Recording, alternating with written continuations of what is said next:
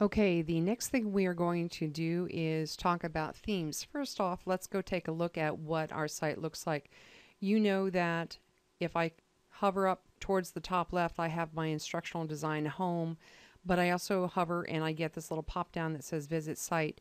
You can click on that and have it open. I always like to right click on that and open in a new tab. That way I can flip between the two simultaneously. Not that it has to be that way. You can do it either way you want. Just go to it directly, and then you would get this particular menu that would take you back to your dashboard, or have them running in two separate windows, whatever you feel most comfortable with. So here we have the home page set up, and this is a confirmation that indeed I did get the home page to point to this page called home. Next thing we're going to do is go ahead and install a theme. This is the theme that I'd like to use for instructional purposes this semester. I have no problem with you installing another theme of your choice, but for instructional purposes for this semester, please use this theme.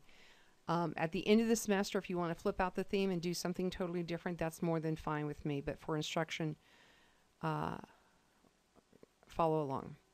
So I'm going to go under Appearance, I'm going to go under Themes, and of course I'm here, I'm going to click on Add New.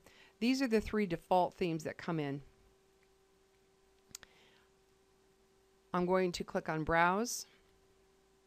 Now in this particular case I could click on Featured. That's going to give me, examples of hundreds of different. I can click on Popular, Latest. Premium, of course, are the ones that you have to pay for. And you certainly do not need to buy any themes for your coursework. In general, you just generally don't have to unless you find one that is the absolute bomb. But in our case, don't buy one. I'm going to come over here to search themes, and I happen to know that the one I want to use for instruction is called Spacious.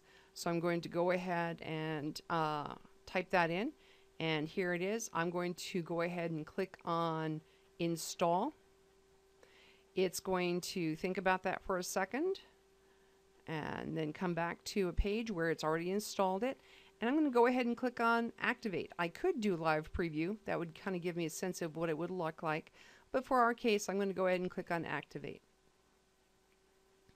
Now, just for the sake of understanding what that did for us, I'm going to click back here. I'm going to press F5 or refresh is this little tiny button up here. And it radically changed our layout. Now, this isn't going to be the way it stays, but this is something that looks like it has definitely changed.